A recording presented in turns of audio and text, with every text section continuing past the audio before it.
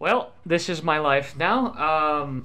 Hey, what's up? It is me, Mr.Lee, Gaming 12, and we're playing I Love You, Colonel Sanders, a finger-licking good dating simulator, because I've got nothing better to do with my life, and this actually seemed to catch my interest, so... Yeah, I'd like to say that sometime we're gonna get to fuck Colonel Sanders. That's gonna be the goal, so...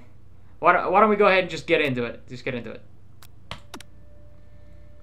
I already love the art style. I already do. This is actually pretty cool. Not gonna lie. Before we get started, tell us your name.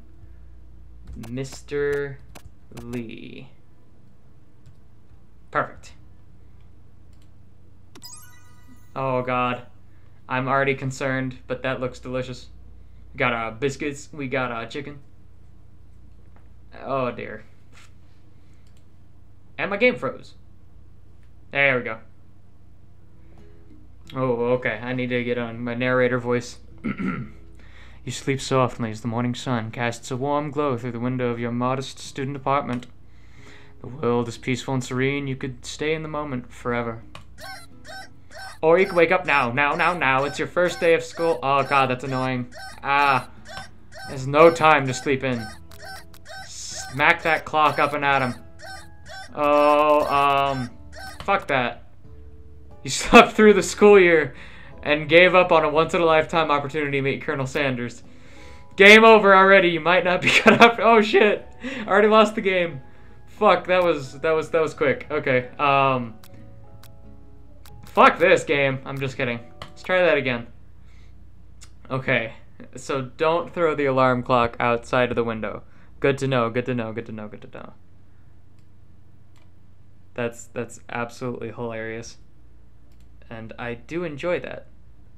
Very much so.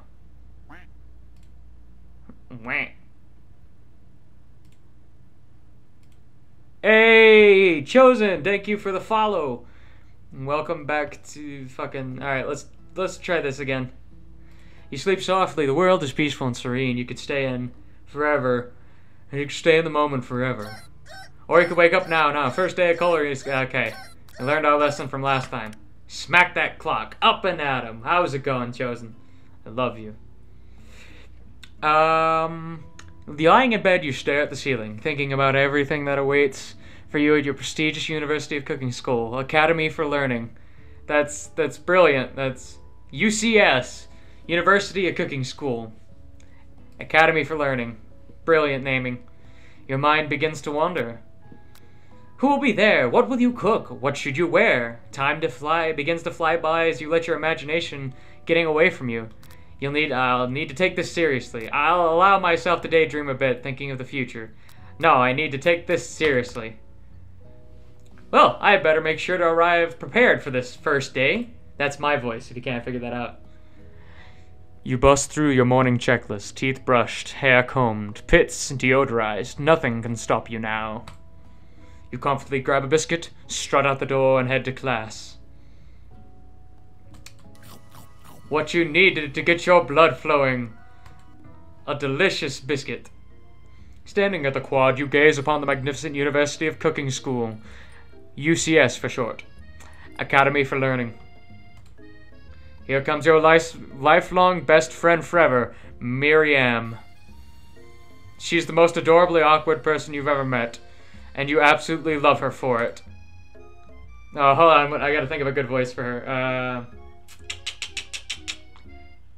What voice should I do for this? Should she be Joyzy? Well, good morning, Mr. Lee. Are you excited for the first day of the rest of our... Oh, I hate that voice. Good morning, Mr. Lee. Are you excited for the first day of the rest of our lives? Actually, I'm...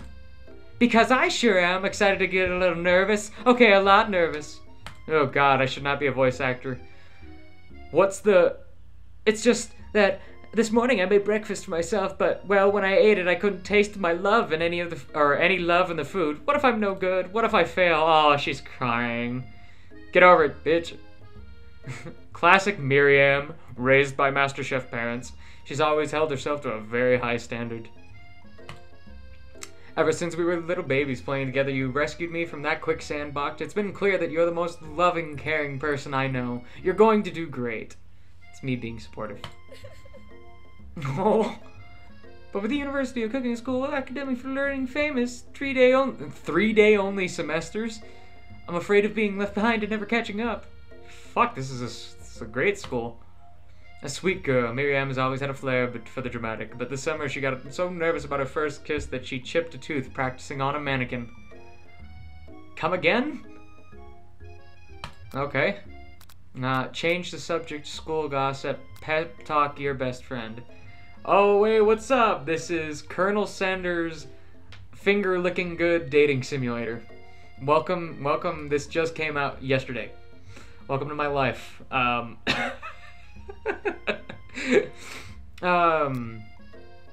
I'm gonna give her a good old pep talk, because she needs it. Remember last month when we saw that fortune teller and had our tarot cards read? Remember in JoJo's? That's me. I'm Jotaro. Jotaro. The lady with the mask who gave me nightmares. I've been trying to forget. Oh. Finger licking good. I know she looked spooky, but she was so sweet, and she told you that you were destined for great things. I could speak English. Remember that card with the fancy-looking tower and the other card featuring the handsome fellow in the red suit? Maybe I should be. No, it's Mr. Jotaro.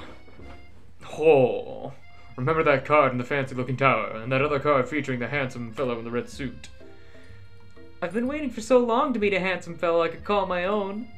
And I'm sure you will soon. It is no time to be graduating, and you'll be delighting the world with your heartfelt cooking in no time at all.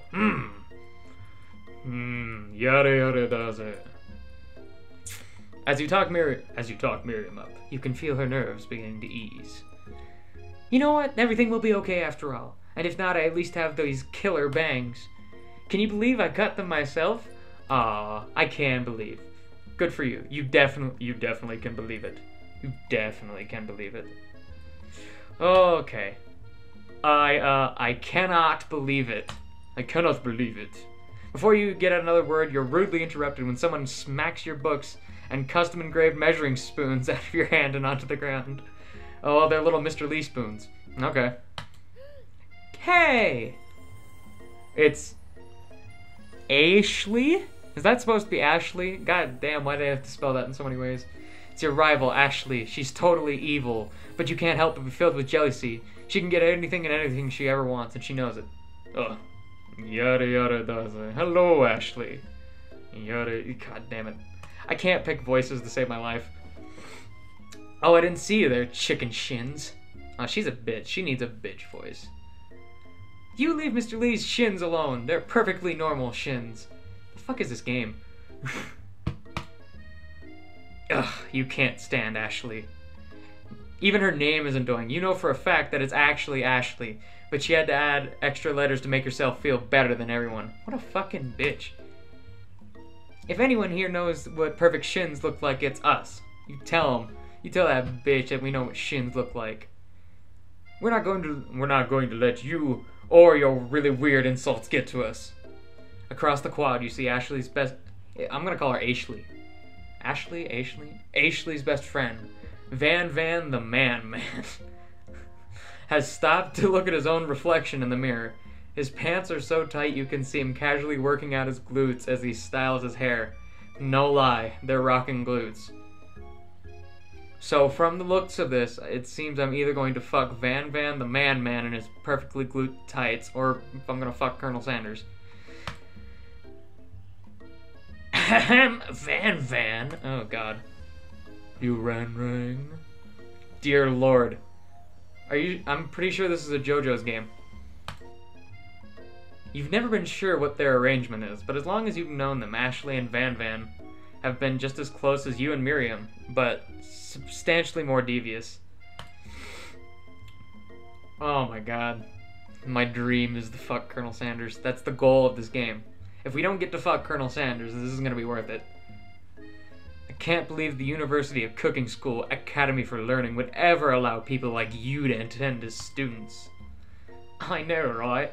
You'd think they'd just hand us our diplomas now. God, I can't think of a voice for any of these. Or maybe just hire us on as professors. You amateurs could learn a lot from us. Flex. Let's see. When the first day of school is about to start, there's not time to properly tell these two off, so you resist the urge. Let's go, Miriam. Psh, see you later, losers. Oh, good lord. As you approach the door, you see a goofy-looking kid pushing hard against the window directly next to it.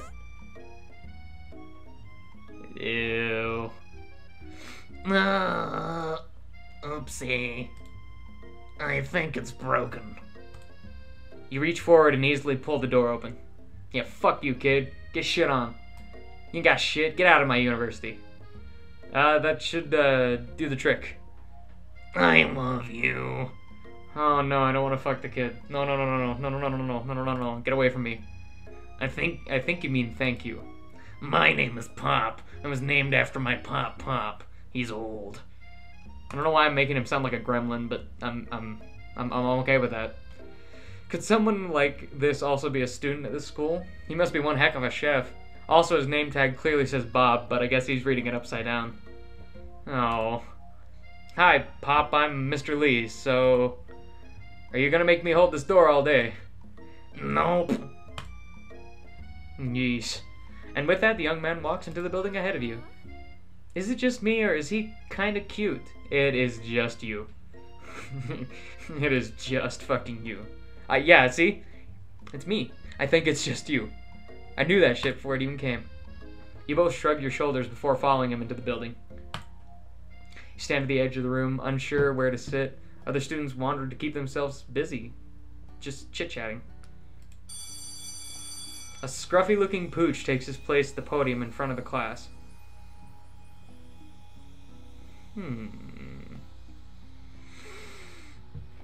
Adorable. Now, oh, hold on, he needs to be a professor voice. No, quiet down, everyone. Who is this unreasonably cute pup, and why is he in our culinary class? You must be Sprinkles, head instructor and CEO of UCSAL. Please, call me Professor Dog. I may be cute and little and fluffy, but I still demand respect. Woof. What the fuck am I doing with my life? What? A cute dog is our professor? This is the best school ever. I guess only a dog's nose is capable of picking up all the nuances of fine dining. Out of nowhere, wind begins to rush around you as a swirl of cherry blossom petals fill the air inside the classroom. I'm sorry, I'm chilly. Somebody close the window. And then he walks in. Good lord, look at that man. Yeah, probably. Oh, I should have asked myself before I started this shit. Oh dear, you're right. Oh well. You're immediately swept up in the aura of this new student and his remarkable goatee. Who knew anyone could be so handsome? Time stands still. I am fully erect at the sight of this man. It's him, it's... Well, if it isn't my favorite student, Harland... Colonel Sanders interrupts Sprinkles. Sorry, Professor Dog, before he can finish his sentence. Please, call me Colonel. Colonel Sanders. Finger licking good. Call me Colonel Sanders. A hushed murmur rolls through the classroom as Colonel Sanders walks down to the aisle of desks. Suddenly, the room is sweltering. Sweat begins to bead across your brow. You feel like everyone is looking at you. And you're not entirely wrong. And this must be Sweaty McSweats-a-lot. Maybe we should open up the window back before Faucet Pits melts into a puddle and evaporates entirely.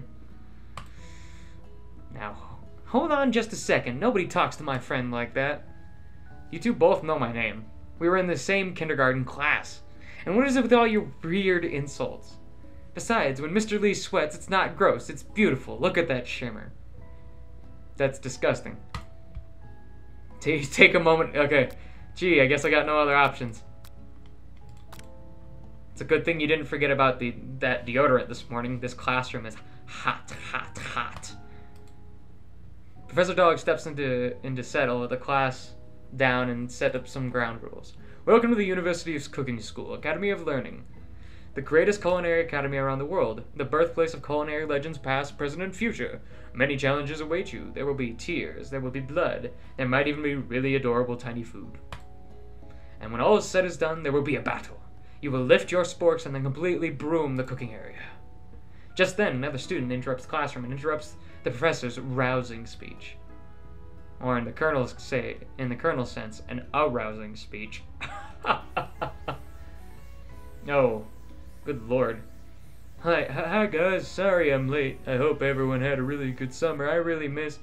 Quiet! Late to class is bad enough, but interrupting my monologue, you're on the fast track out of here, young man. Are you sure you're even in the right place?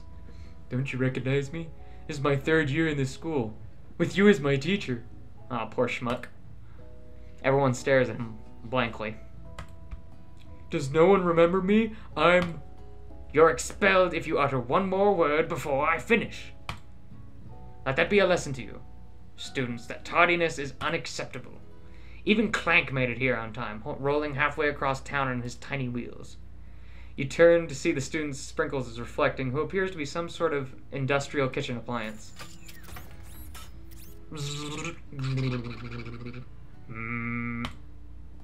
The class bursts into laughter. I would too, look at that. I like him already.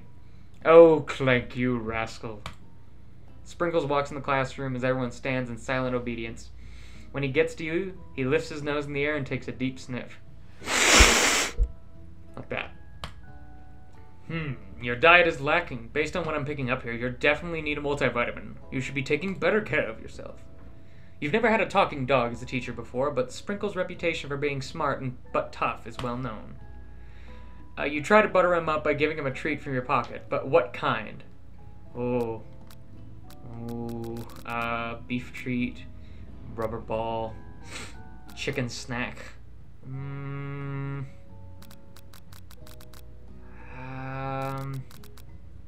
Beef treat. Let's give him a beef treat.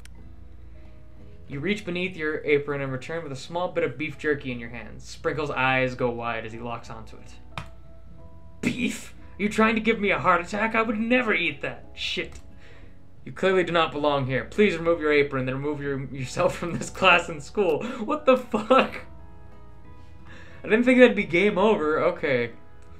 It seems to have reached the end of the line, Chef. The proverbial game over. Let me try that again, thank you. Seriously, what the fuck?